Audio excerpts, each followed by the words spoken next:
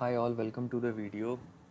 In the last video we looked at how to identify anomaly and develop the logic when we just have a single categorical variable. And the thing is, let's say if we have multiple categorical variables, we'll use the same approach and we will just look at an example to understand it a bit better. So let's say we have a data frame where we have product and region column. As we can see, both are categorical in nature. So how do we identify anomaly?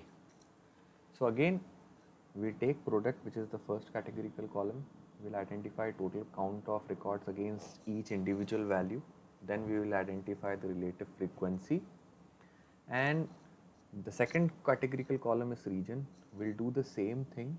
We'll identify frequency against each individual value of region, and then we will identify relative frequency. And subsequently, what we will do, we'll basically create log of these relative frequencies for both product and region, and then map it back to the main table. So you see, for product, score 1 indicates log of these relative frequencies, and for region, score 2 indicates log of these relative frequency. Now what we have essentially done is we have taken the two categorical column and then we have used relative frequencies and log to create a score. Now there are two scores, one for product and one for region. Now we can just use an arithmetic mean to consolidate it. This will basically result in a score column.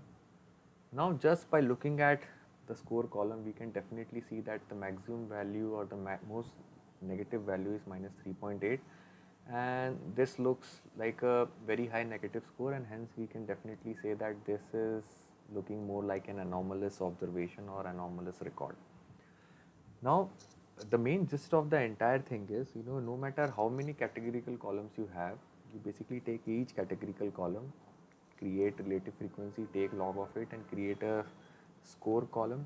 Then you do it basically for all the categorical columns. Once you have scores for all these columns, you just do an arithmetic sum, and then what you can do is, let's say if currently it has only 7 records, but if let's say it has million records, you can take the highest 5 percentile, right, and where you will have maximum negative records or records with most negative scores.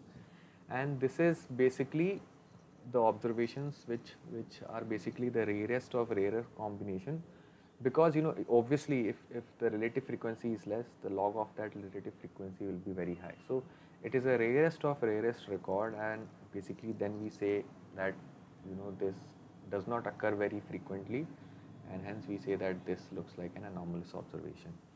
I hope this video was useful to you. In the next video, we'll look at how we can derive this logic in R, and then we'll also look at how we can use this logic on a small data set as well as a data set with millions of records. If this video was useful to you, do like my video and subscribe to my channel.